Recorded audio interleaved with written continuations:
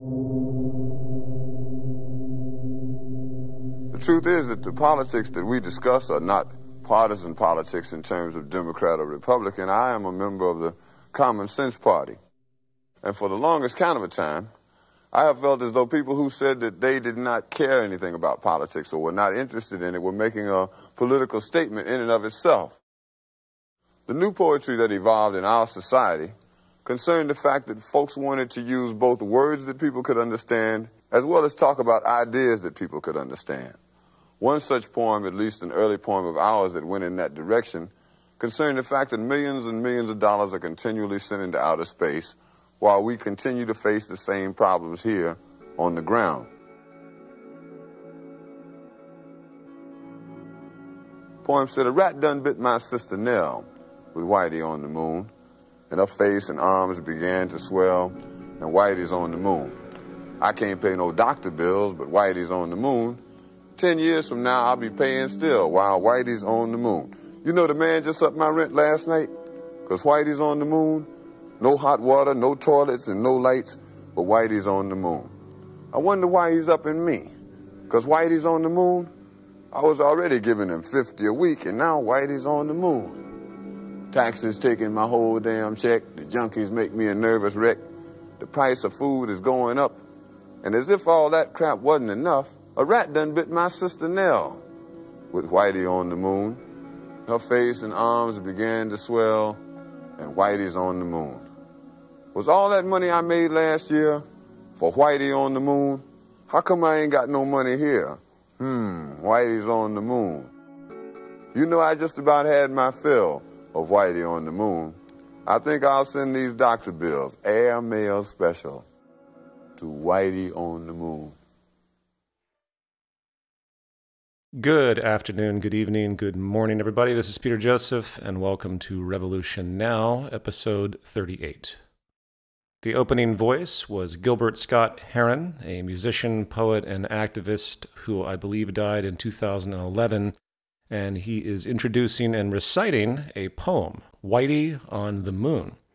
A delightful little piece describing through the lens of class and race the deep imbalance of priority and disproportional nature of resource allocation on this planet. And I would like to build on this today as a change of pace because I was kind of inspired listening to it. So first, we should remind ourselves that racism is an outgrowth of classism. Classism meaning the economic dynamics of inequality. Something I spent a great deal of time covering in my book, The New Human Rights Movement. The most fundamental root of racism today is scarcity by way of economic inequality. Not in an immediate sense, where you simply introduce the condition of economic inequality and suddenly everyone becomes bigoted and racist, but rather as a sociological consequence over time due to the divisive factors inherent to our scarcity-based social system. The perceptual problem with this kind of phenomena is that it's long-term and usually counterintuitive. In other words, people tend to attribute direct racist behavior to the individual rather than the culture they have been born into. A culture that unfortunately has now taken on a life of its own, becoming detached from the origin point. I spent some time on this subject in a recent discussion with Abby Martin on her new podcast, and it's a very difficult sociological consideration. Certain forms of stress generate patterns of behavior over generational time that persist without the need for that exact stress influence anymore. If you were to ask somebody what makes a person racist, they would probably say something like, well, the parents probably were racist, and that taught the child to be racist. Which may be true and often is. But of course, what made the parents racist? It can't just be the parents' parents, or the parents' parents' parents' parents, because you get lost in the infinite regress. Rather, once again, it links back to structure. And from that causal chain, going backwards, you end up with the precondition of economic scarcity and competition and related fear and insecurity. This then triggers group identity, and cultures of in-group, out-group dynamics are formed. Yes, as an aside, there are some genetic propensities that have been documented by sociologists and behavioral biologists regarding the group identity problem, But like everything, there has to be a context for those propensities. And this is why capitalism and bigotry go hand in hand. And frankly, if you really think about it, it's really not that counterintuitive. Of course, a system like this is going to generate a kind of mafia, gang, group versus group mentality, along with assumptions of inferiority and superiority between groups. Of course, the world today is overrun with group versus group bigotry. That's precisely what capitalism fosters due to its very competitive, scarcity-based structure. But failures of intuition aside, it is fascinating to see the resurgence of denial when it comes to this subject in the form of what's being termed critical race theory. Conservative folks are basically denying the effects of racial oppression and slavery, when the blatant reality is that the long-term causal effects of historical racism upon institutional development, policy formation, and of course culture itself cannot be understated. It is no doubt absurd to see people pretend that racial factors are not in play when it comes to many repeating patterns, from police brutality, judicial punitiveness, to being simply criminally profiled, to restricted bank loans, the vast wage disparity, income gaps, and wealth inequality in general, to more broadly differences in life expectancy itself and the disproportional amount of health problems, prevalence of violence, and so on, that persist by forces direct or indirect over time upon Black and minority communities. Today, while the life expectancy gap certainly has gotten better over the years, for now, Black folks still die faster than white folks. And it doesn't take too much investigation to understand why when you look at the difference in economic circumstance, the evolution of this fundamental class oppression, and lack of opportunity, of course. Hence all the things that fall under the umbrella of structural violence, as has been talked about numerous times before. And it's worth pointing out that while we tend to differentiate between direct racism, meaning, direct human-to-human racism, bigotry, and violence, and systemic racism, meaning the long-term repercussions of unfolding that generate biases within institutions and, of course, cultures, in reality, all racism is actually systemic. Even the most vile, offensive behaviors, such as lynching, have origin points that move beyond the perpetrators. And that's unfortunately a very complicated subject because it requires a kind of systems thinking. For example, let's take lending discrimination in the United States. Lending discrimination against the Black community is very consistent statistically to this day.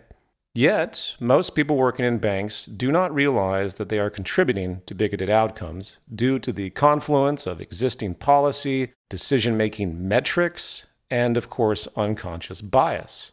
Why has it been, historically, that when Black folks move into a white neighborhood, the property values tend to drop? Decades ago, upon the rise of suburbia, white communities would literally protest Black families moving into their suburban neighborhood, not because they necessarily felt uncomfortable, but because they knew it would lower their property value. In fact, just a few years ago, the Brookings Institute found that houses in Black neighborhoods are worth about 23% less than equivalent homes in white neighborhoods. And I'm sure if you ran that statistic again today, it would be more or less the same. So I ask you, is that an example of racism, or is that an example of classism? In reality, it's both, as this linkage is very consistent. And hence my core point once again. You really can't talk about racist outcomes without talking about the economic preconditions that gave rise to them, or the economic dynamics that preserve them. Racism in the United States, for example, goes back to the core inflection point of slavery. And if you follow the evolution from abject slavery to abolition to Reconstruction to the 20th century civil rights movement to today, it's easy to understand how we ended up where we are from a sociological structuralist perspective. Remember, racism was legally codified. Race distinctions were legally codified for effectively elitist class preservation. And it went on for so long that people began to actually believe that there were true differences between the two skin colors. Once again, I recommend Martin Luther King's commentary on this subject because he understood it quite well and wrote about it eloquently, pitting newly freed Black slaves against poor whites, because if they decided to come together against the rich, well, the rich might actually have a real problem. And so today, the young black male exists as the most stigmatized and oppressed entity in American society, and the overall national black community still struggles to emerge from the long-term chain reactions of early exploitation, lack of opportunity, and oppression in general, all born from the structure of market capitalism, make no mistake. While also, even though there is general improvement over time, it seems, it's kept in place by the divisive nature of the system in the modern day as well, perpetuated by the system. So, going back to Whitey on the moon, someone might see the racial aspect as antiquated. Why does it matter that the person is white, especially since the poem most notably focuses on the problem of economic inequality? Well, that's because whites, both historically and still today, are fundamentally advantaged systemically, and still own most of the wealth and resources, not to mention levers of power, not because of racism in and of itself per se, but because of the economic unfolding since the slavery period, at least in the specific case of the U.S., even though the same structured dynamics, pitting group against group by force of long-term and short-term economic conflicts, has occurred across the world to one degree or another. Frankly, it's quite shocking to look at the history of group versus group bigotry and conflict, this kaleidoscope of ever-shifting hatred between nationalities, religions, ethnicities, fraternities, or whatever. So, the term Whitey is a poetic symbol of the upper elitist class. And sorry to state the obvious to poetry readers out there, but a lot of people are so over-literal today. It's really bizarre. You remember all the all lives matter backlash? People literally offended by the phrase Black Lives Matter because they interpreted it as exclusionary, as if no other lives matter but black. And it should be no surprise that it's mostly privileged white conservatives out there trying to silence so-called critical race theory or any information that explains systemic bigotry, because such education undermines a critical, self-preserving establishment narrative. If it becomes understood that there is indeed structural oppression working against the lower class being predominantly non-white demographics, by extension, historically, not only domestically in the U.S., but also internationally, obviously, as a result of colonialism, people might begin to realize that larger order change is required in the name of civil and human rights, which is exactly why I called my book The New Human Rights Movement. The only true activism at this stage is challenging the system through radical modification of its structure. Because without doing that, we're just going to continue this unbearably slow grind to improve race and group relations, to improve general conditions for those that are suffering and have been oppressed, as of course we inch into very new territory where all of that is going to get a whole lot worse, and rapidly so due to the environmental crisis as it accelerates. You think you see reactionary xenophobia and bigotry now? Just wait until the climate refugees start piling up from the global south and Eurasia. So anyway, to finish my sub-point here, to preserve elitism, money, and power, the mostly white male power establishment intuitively pushes the narrative that racism isn't really a problem anymore, and desperately downplay any evidence that there is. Unless, of course, they're attacking affirmative action and integration policies, but that, of course, just reinforces their overall disposition. And again, you don't need a formal conspiracy for this kind of collective, self-preserving behavior to arise. All it takes is a certain perception of identity combined with fear. And as an aside, this kind of social mythology, this establishment-preserving narrative building, these stories that have been accepted by much of society functioning to obfuscate the truth, has no shortage. And as a secondary but related example, since I brought up colonialism, there is a long-standing myth that assumes the affluence and prosperity that exists in the U.S., because the U.S. consumes most of the world's resources by comparison, produces most of the world's waste, and so on and so on. It's assumed that this resulting high standard of living must come from some core American ethic, this drive to innovate and work hard and pull yourself up by your bootstraps, embrace the free market, and something to do with the Constitution, dedicated to the pursuit of the American dream or whatever. As if all of this affluence and prosperity arises from within the U.S. social system itself. when the truth is U.S. affluence has been built in the long and short term through colonial exploitation and effectively robbery and conquering. The global Northwest itself is largely the way it is because of years of exploiting the global South. Black civil rights advocate Stokely Carmichael often discussed the concept of internal and external colonization, and how while Africa as a continent was colonized by Europeans, in a way, so are those of African descent that have been abused in Western countries, such as during abject slavery in the U.S. It's a fair parallel if you abstractly define colonization as strategic exploitation and dominance. We could split hairs with terms like colonization or colonialism, but at the end of the day, the goals are fundamentally the same. And a lot of people talk about reparations for the black community. If you were to try and put a price tag on the systemic wealth building that started with the cotton industry in America centuries ago during slavery, which is almost impossible to calculate, it's probably something like $100 trillion in value was built on the back of that exploited labor, forging the very means toward the Industrial Revolution and the rise of the American empire itself upon the age of oil. In terms of geostrategic, economic trade power and all of that, cotton was the original oil in function. And even after European nations abolished abject slavery, they still purchased cheap cotton made by American slaves. U.S. slave-made cotton dominated the global market. And this is why repeated appeals for reparations for the black community in the U.S. isn't really the way to go if you want to help people that are suffering systemically from that period. If you want to help the black community in America, or any community for that matter that has been marginalized and oppressed in the world, give them a viable, stable economic foundation. And if you're going to do that, then you might as well just give everybody a viable economic foundation, because the result will be even better. And I know I'm a broken record with all this, but if we could simply end general poverty on this planet, the systemic repercussions would be outstanding. While I'm, of course, in favor of system redesign, because you can't just, say, install universal basic income and everything is going to be fine, as the structural problems run much deeper. But by whatever means, sociologically speaking, ending poverty would have immeasurable positive effects, not only in the immediate sense, but over generational time, downstream, healing many levels of damage caused by long-term socioeconomic inequality and exploitation and deprivation and all of that. In fact, I should probably do an entire podcast on just that subject, even though I've probably covered most everything here and there over the course of this series.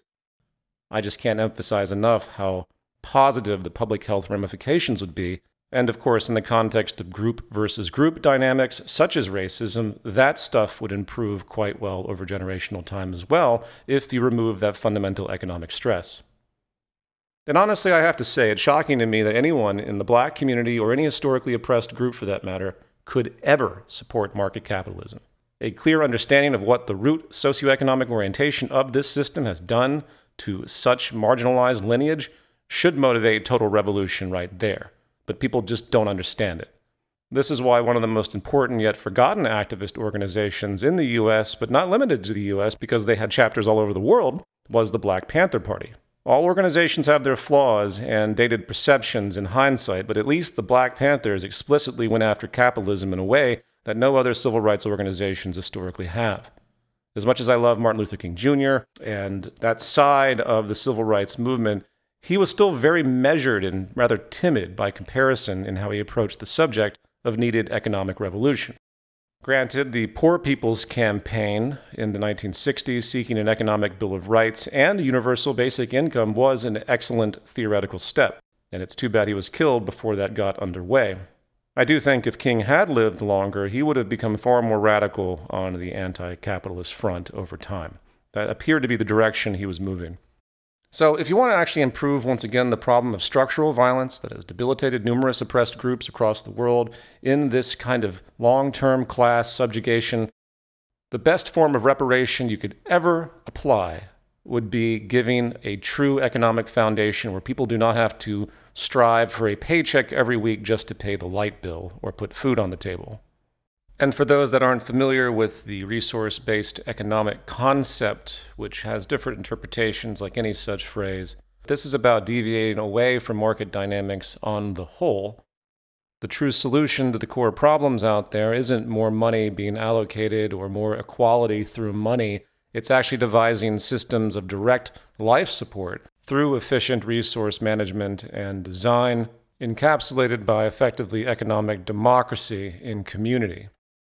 And as I've acknowledged before, a lot of people are tired of hearing about the nuanced problems and the system structure as explained continuously as of now in this podcast. But remember, I've actually written a great deal on the subject of the new system in the 2 books that are behind me, and of course in films.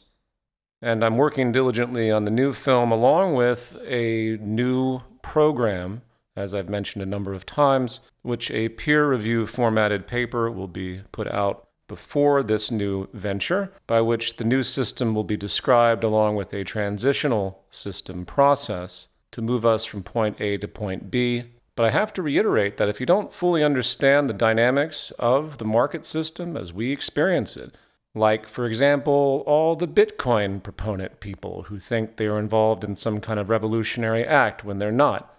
So how can you get where you want to go if you don't understand where you are? And believe me, after 15 years of promoting this stuff, roughly, or almost 15 years, I think, I have heard it all. I have read endless proposals and treatments and alternative visions, and I've tried my best to digest all of that. And hopefully all that experience and information can be turned around usefully. The fundamentals will be contained in the peer-reviewed paper, which I will actually submit to the peer-reviewed journal that I'm associated with, and I will speak more about all of this in the future. And since I brought this subject up, I want people to understand that this isn't some kind of unilateral expression. I get really exhausted by that kind of accusation. In other words, this isn't Peter Joseph imposing the total system transition, and that's that. I will be the first to admit I don't have all the answers, and as Donella Meadows would say, you have to kind of dance with the complexity of system dynamics. None of us really know what's going to happen in the outrageous complexity of the mass dynamics pushing us into the future. We certainly know what the trends show, and we can recognize the feedback loops, which all point to overall negative and debilitating outcomes for civilization, and we can certainly generalize the most ideal sustainable system. But this kind of process of theorizing how to move from point A to point B, finding leverage points within the system that we can embrace to take us through, is the most sociologically complicated thing humanity has ever faced.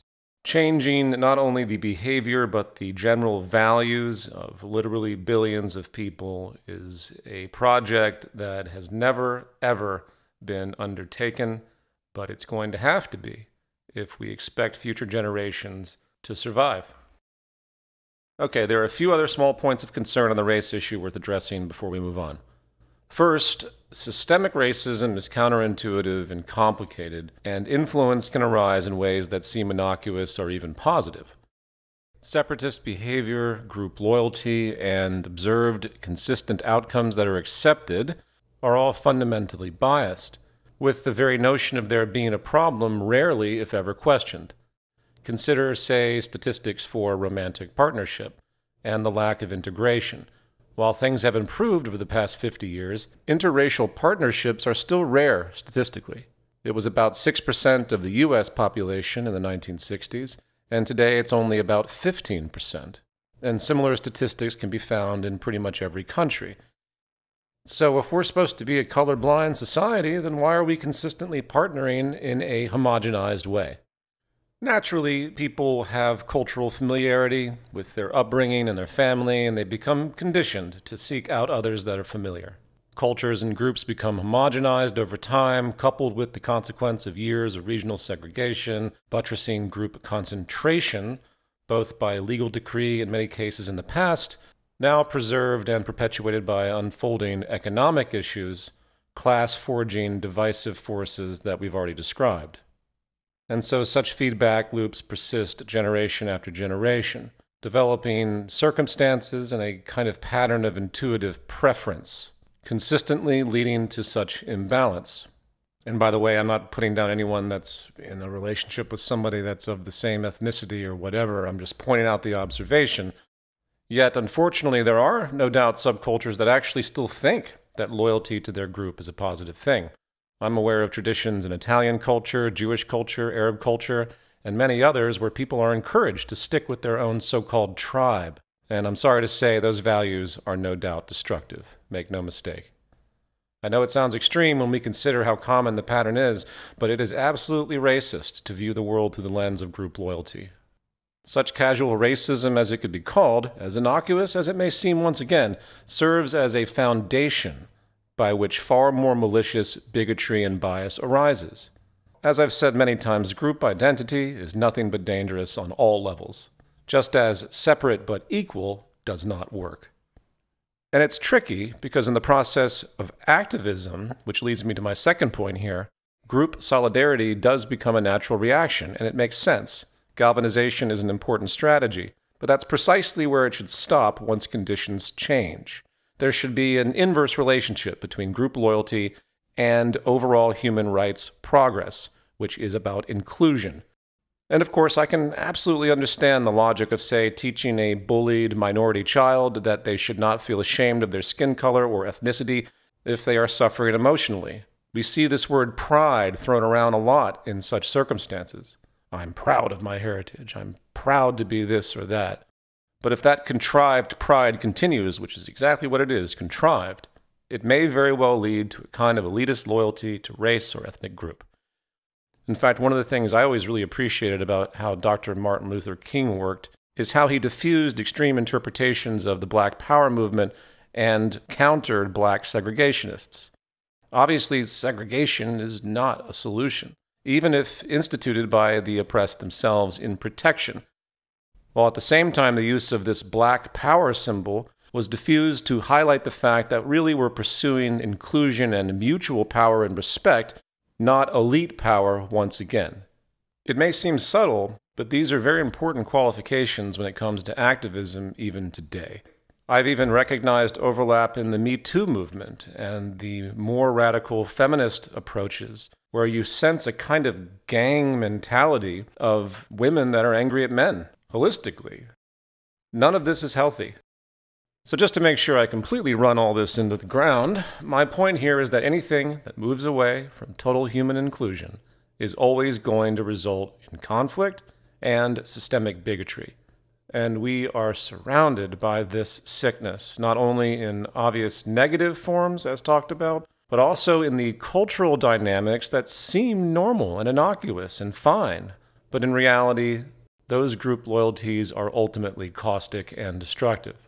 And if we don't recognize that, the global culture will continue to generate division and conflict, even without legitimate causal stress.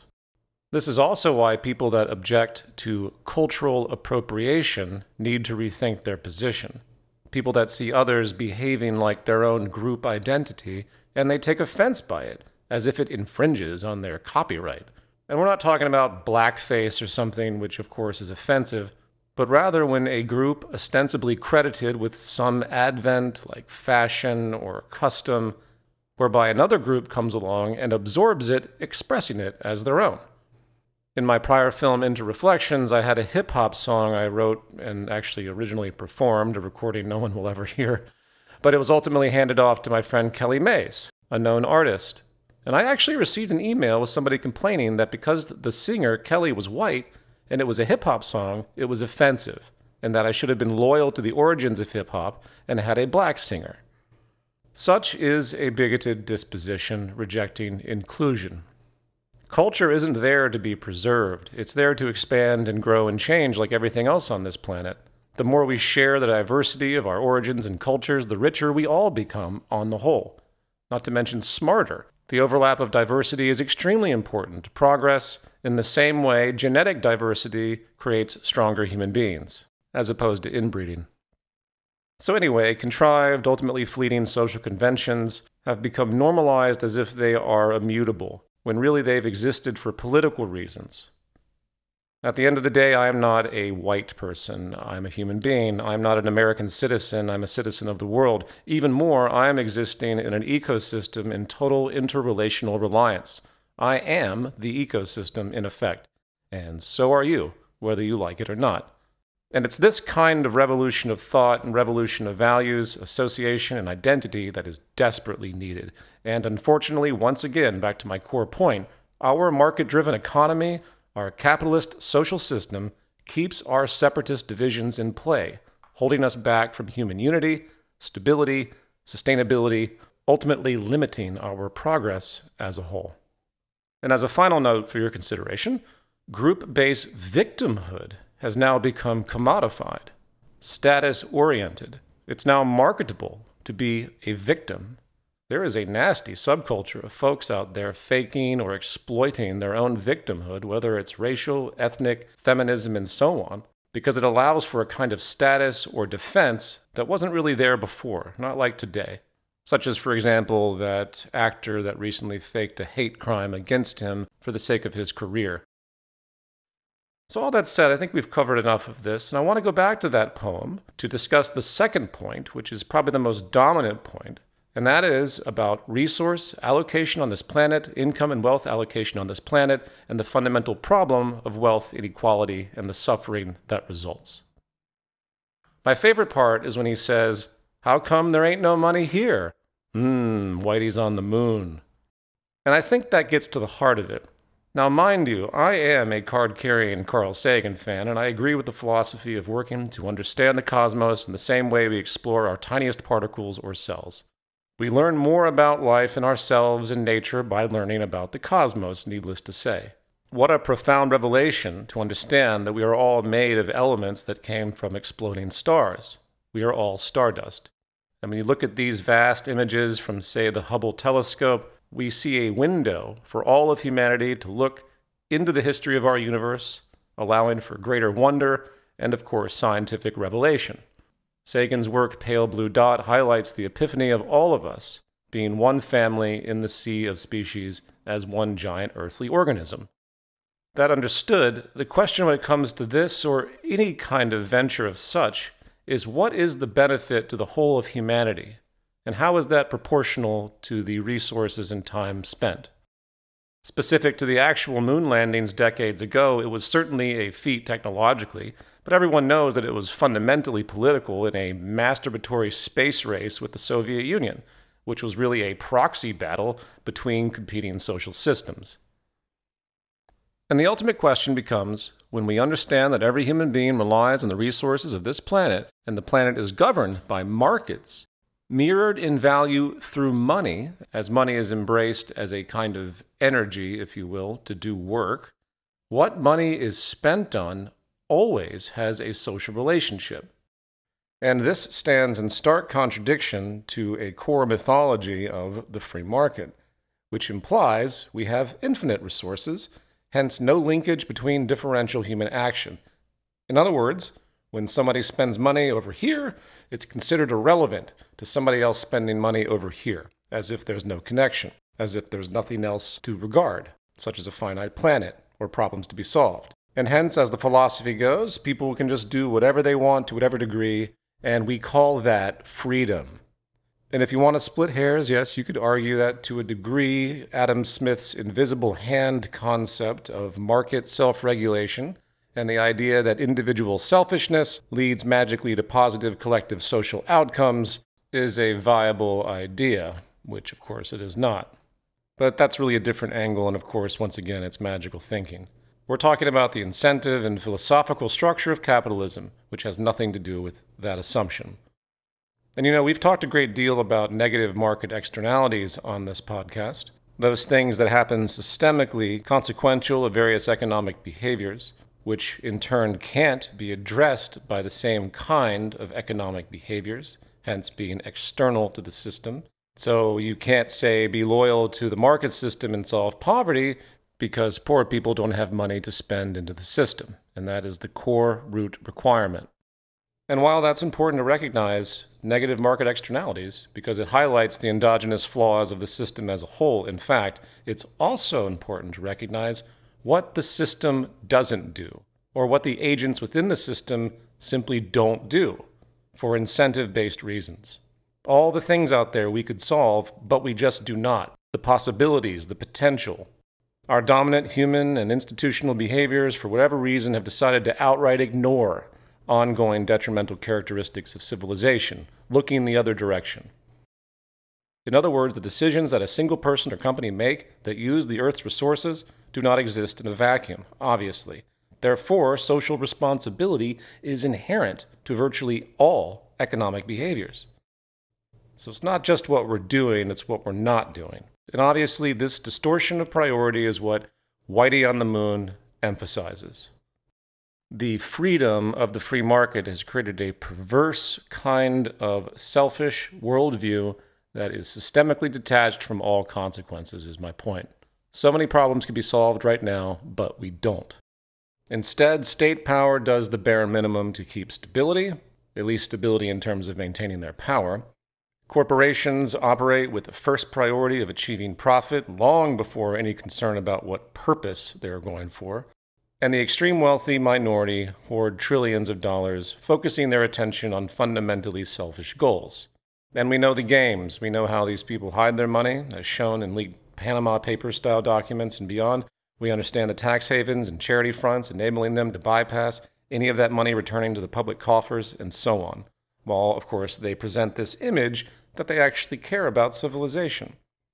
Elon Musk, of course, is the richest man in the world, and is seen as a hero by some and a capitalist vulture by others, exploiting his way to something like $260 billion of on-paper wealth.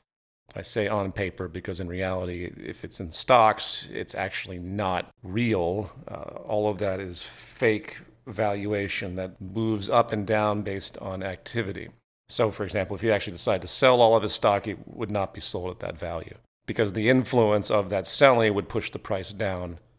And for those that have been desensitized by such numbers, remember, 260 billion is 260,000 million.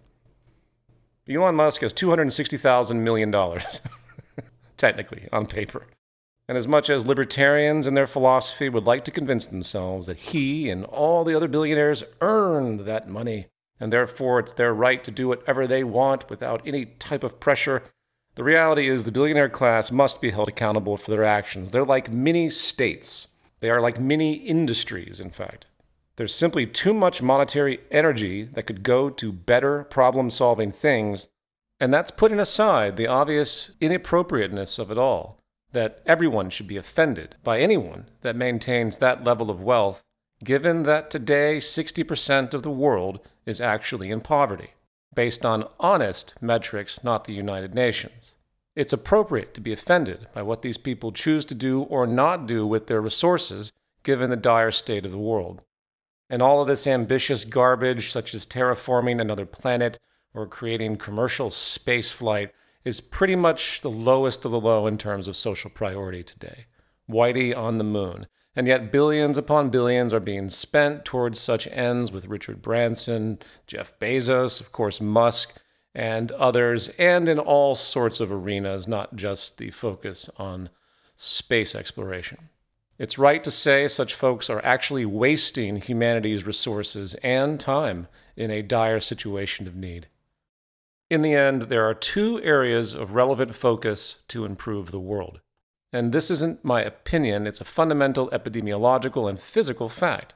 We need A, increased environmental sustainability rapidly, and B, the reduction of destabilizing and inhumane socioeconomic inequality.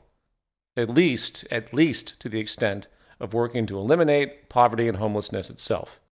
None of the billionaires are seriously focusing on these issues. They know what to say because they're not stupid.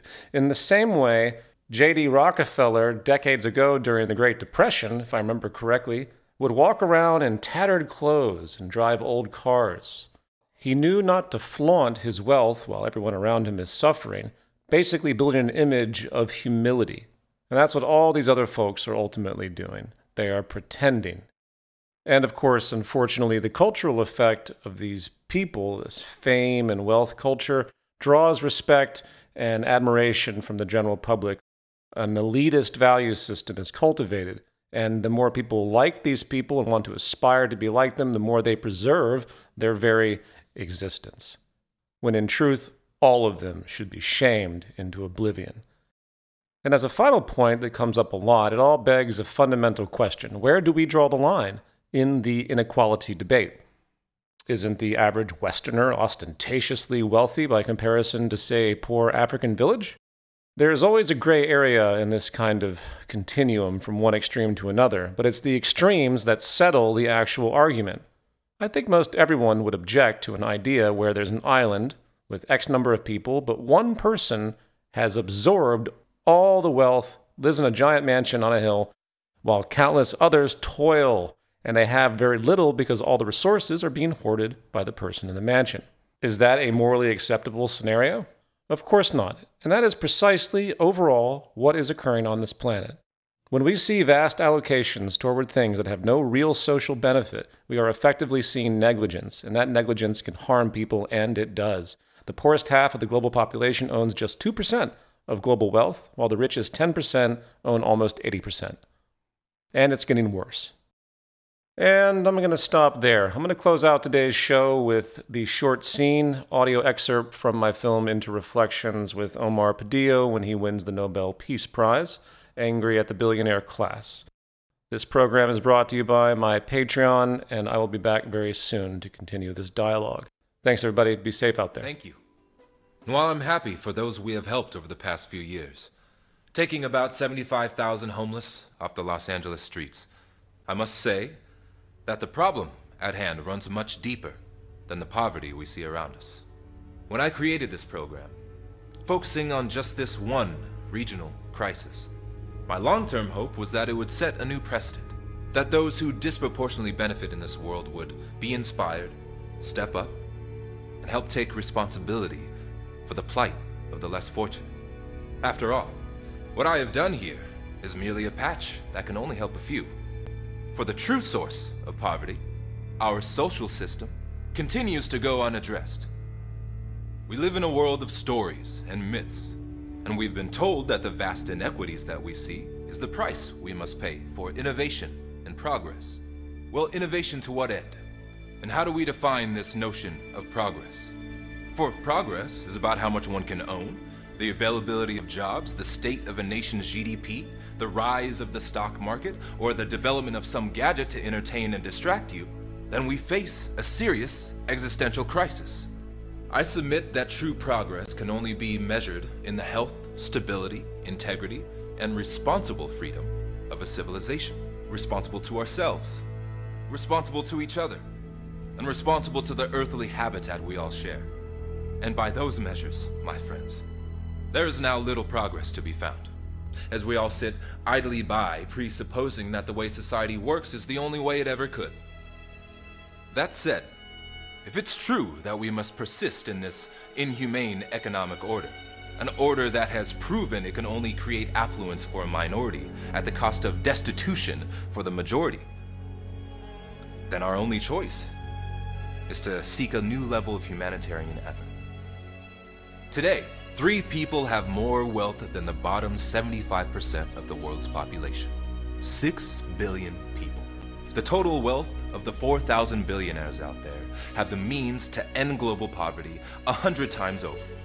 And yet, if you study their philanthropy, it is clear that they are far more concerned with their own interests, their own comforts, than working to counter this ongoing structural violence.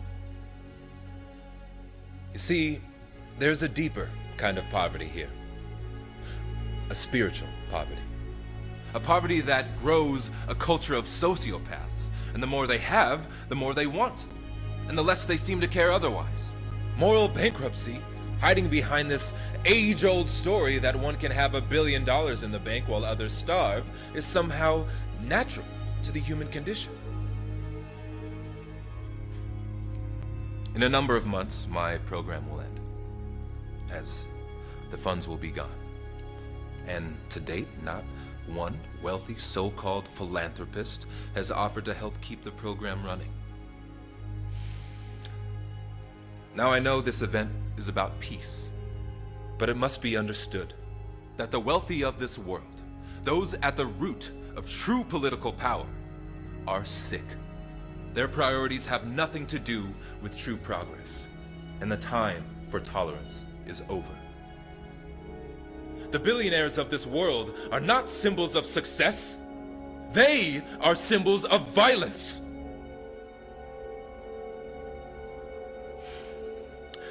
And until that violence ends, there will be no peace on this planet.